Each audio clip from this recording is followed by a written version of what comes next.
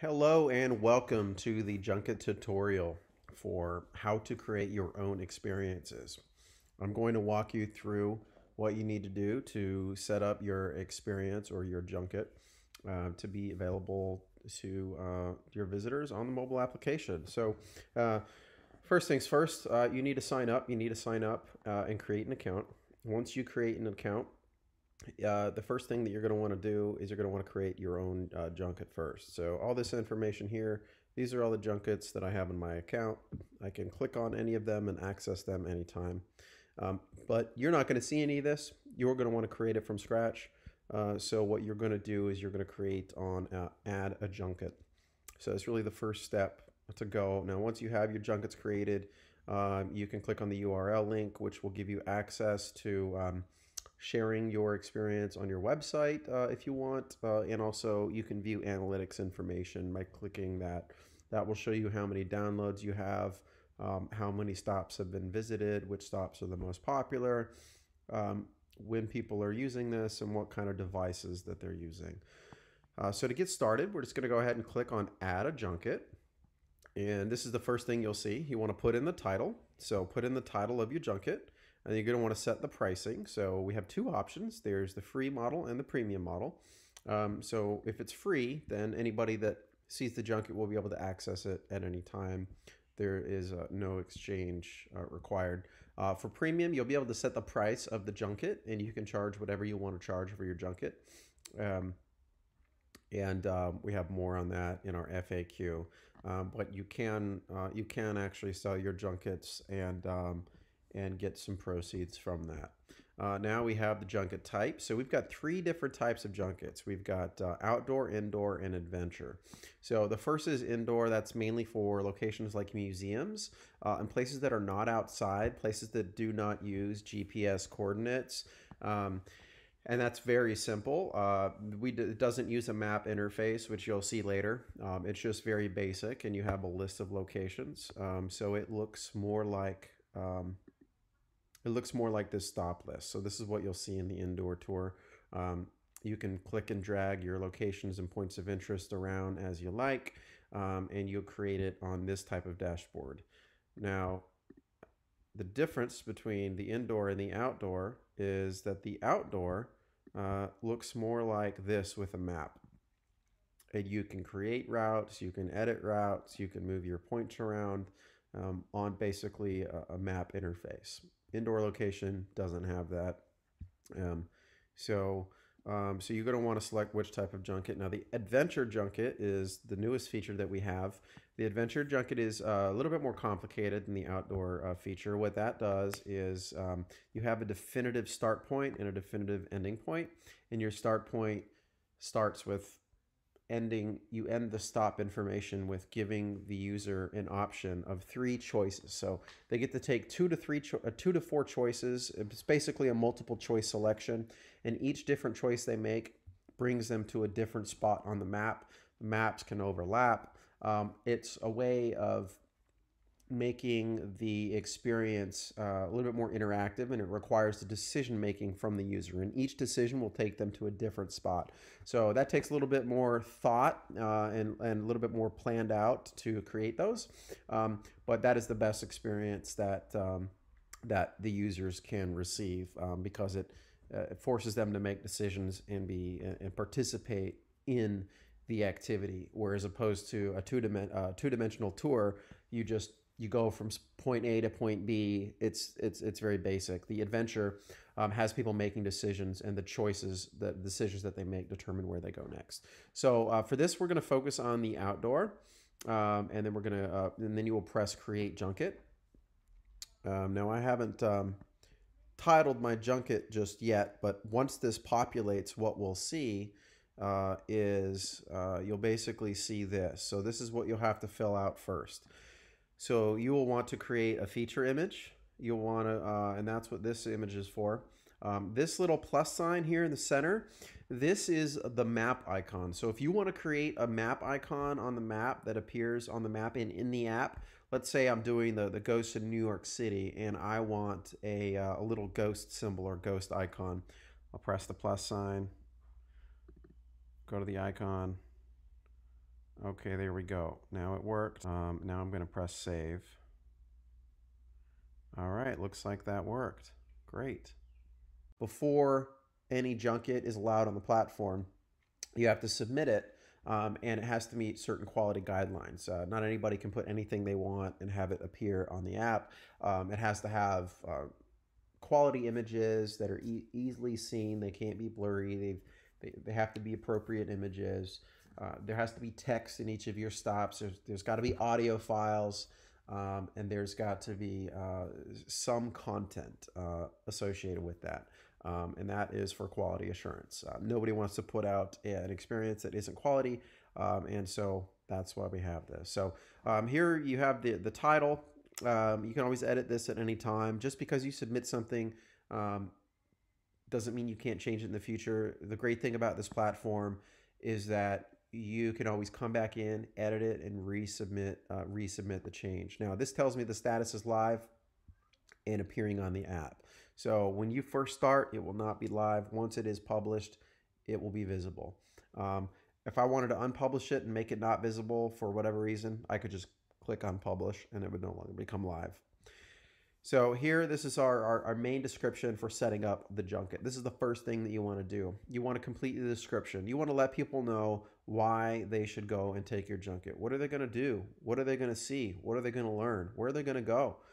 These are the kind of things that you want to answer in the description. Think of this as sort of a preview or a movie trailer before they actually go and take this experience. So this is where you get to communicate with them what they're in for, what they're going to do. And then we have the pricing here. So this is again where you can set the pricing. And then what you'll have below that, if it is something that has a cost associated with it, you'll want to add the amount that you'll want to charge for the junket. So we recommend anywhere between $5 and $10. The way the currency purchases work is it's done through tokens, and you get paid as a percentage of those tokens that are used to exchange for your junket. So generally, I think charging under 5 is way too low, and then anything over 10 it can be a little bit questionable. But the great thing about this platform is that you get to just choose what you want to charge for your experience. Again, this is the junket type. This is the location, so we decided to make the starting location this address here in New York City. Now, this is important because the starting location determines where your junket appears on the user screen. So when somebody downloads the app, the first thing they see are the junkets that are closest to their current physical location. And it uses this address to know which to display, what to display for them. So by putting this address here, and if I'm a user and I'm in New York City, I'm going to want to know which is closest to me, and that's why this location entry is important. Now you can put your social media links. You can put your Facebook page, your Instagram page, your Twitter page as well.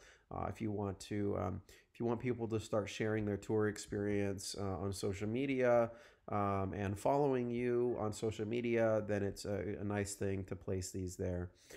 This is the audio. This is the introduction audio. This is the so when you start the junket, not only can somebody see what the description is and they want to know whether or not they want to take it, this audio intro also gives them a chance to listen to what they will be experiencing. And so they will listen to this audio file. And the public transportation system.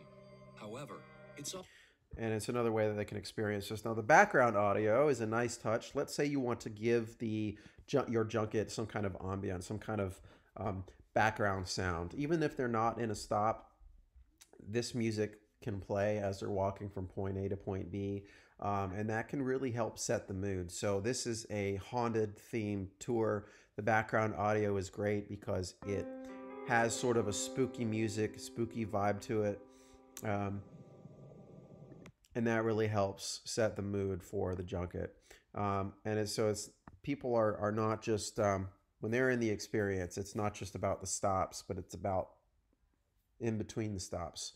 What are they doing? What are they listening to between those stops? And so for a haunted themed activity, it makes sense to have the haunted background audio to kind of reinforce that theme. Then we have the media, so we can upload different images. So this is the main image of the junket. This main image up here is the first thing that people see when they're scrolling through the list of activities near them. So you're going to want something that represents you well. But you can add multiple images if you want. You certainly don't have to. You do have to add a main image, and you do have to add a description, and you do have to add an intro audio. It's up to you if you want to add different images. And then there's a YouTube video URL. So if you want to do a video intro, people could watch a video. Maybe you want to welcome them personally. You can do that. Take a video, upload it to YouTube, and then copy the YouTube video link here where it says YouTube video URL, and you're all set. So next we've got, and what it does is it overlays a video on your main image, and people will see that they have a video that they can watch, and they can then watch that video. Now the trophy is for people who actually complete 80% or more of your activity in person. So for trophies and points, that's something that is reserved for users who are actually physically at that location. They don't earn points if they're not there. So while your activity can be available to anybody anywhere, only people that are actually there taking this can earn points and earn trophies. And I think that makes sense. So if you wanted to upload a custom trophy image and you wanted an image to overlay behind the trophy, that could be your logo, that could be something else, you could upload a custom image for that trophy. Now, if somebody earns a trophy, you could also decide to offer them a prize. Now, this prize could be anything. It could be a coupon code towards a certain percentage off on your website. It could instruct them to go to a local coffee shop or a physical location to redeem their prize. You could give away a t-shirt. You could give away a number of different things. Whatever you want. If you want to offer a prize, you can offer a prize. If you do want to offer a prize, click on Offer Prize, and then you're going to add your prize details. Congratulations, you have won a t-shirt. Go to this location to redeem it. So you put your details in here. Congratulations, thanks for completing this quest. And then the time limit. Now the time limit, and these tooltips help. Now this is how long they have to redeem this prize. So you want people to, ideally, as soon as they complete the junket, to go and redeem that prize sooner rather than later. And so this time limit lets them know that the prize will expire. So if they get a prize, they need to redeem it quickly. When the time runs out, and again, you can set the time limit in number of hours here. If the time runs out, then they won't see the prize details and the prize location and the redemption instructions. So here you can put the prize location. You can either add an address or you can put a website. And with the prize instructions, you can again tell them how they are going to redeem their prize. They can go to a website, they can use a promotion code, they can do whatever you want. So once you're done setting this information up, this is the main information that you need. Before you start building out your junket, press save. Now once you press save, what you'll see is you'll see the map here. So you'll want to go to wherever your junket is based, and you're going to want to start plotting points. So to start plotting points, what you're going to want to do is click on Add Point. And when you add a point, you can click on the map wherever you want to add. Let's say I'm going to want to add a point at the Flatiron Building. So I just press the Flatiron Building, and then you're going to build out the information for that stop. Before you create a location, this right here is what you're going to see. You're going to want to add a feature image, add the title, add the description, add the location. Now you can either enter an address, or you can use the map and select the location on the map. And then when you select the location on the map, it will populate that location. You want to set a trigger radius. Now what a trigger radius does is it tells you how far away the person has to be from that particular address or location before that stop will begin playing. Now the great thing about Junket is it's hands-free. The person doesn't have to hold out their phone the entire time, but of course they can. But if they want to just walk down a street or a pathway, the stops will automatically start when they reach the geofence. So the radius is what determines how far away the user has to be from your spot before that will start playing. If you're going to a building that has a large wall or fence around it, you obviously want to set it so that the trigger radius is outside those bounds. That way it works and it triggers. If somebody is listening to one stop and they decide maybe they're not interested and they want to listen to the next stop, they can just continue to walk down the street. And as soon as they come to the trigger radius of the next stop, the previous stop that was playing will cease and the new stop will start playing. This is the, and then we have the audio file, and that's what it's going to play automatically. So you want to upload your audio file. Now, one of the things we're going to be adding is the ability to record your audio file directly here in the platform by placing a record button and a save button. And then that way you don't have to actually upload files. Currently, you'll have to upload your audio files. So you need to make your audio files before and then upload them here. Media, again, this is the images. So you have your main feature image. This is the first image that appears. And then you have your additional images, which you may or may not add. And then you have a YouTube video link as well. So one of the things that you want to do is just paste your YouTube link in here. And then as soon as you do, you'll see the video appear in this box here. And then you want to press save. And once you press save, that saves your spot. Now I'm not going to save this since this is a demonstration. So instead I'm going to exit out of this and I'm going to show you what a completed stop looks like. So let's go ahead and click on our junket here. So I can see the list mode. I can toggle between list mode and map mode. So you might decide that you're looking for a specific place by name, in which case the list mode would help. And you can quickly go to where you want. I'm going to go ahead and click on the Palace Theater here. And this is what a complete stop looks like. You don't have to put the address in the description. And so I have our main feature image. We have our title, our written description. We've got the location here, the trigger radius, the audio, which you can listen to after you uploaded it. You can always listen to it. Theater. I can upload more media if I want, the YouTube option, but that's really all you need. The audio, location, the written description, the title, and the feature image. So I'm going to go back, and I can always edit any location that I want. It's very easy to use. Now let's go back to the map mode, and this is our stop list. I can also rearrange the stops here in the order of the stops. So I can click and drag these numbers around, and once I click save, they will edit. So if I want Dakota to be stop number 2, then it will be stop number 2. I can move it back and forth. Just need to make sure that that you save your progress and go back when you're ready. Now what this does is inside the app, the user can look at a list of stops and locations that they can scroll down. Ordering these corresponds to the order in the app that the user can scroll through. So let's go back to map mode. And once we're in map mode, here we can see the points of interest that we have created. Now the neat thing about this is that we want to know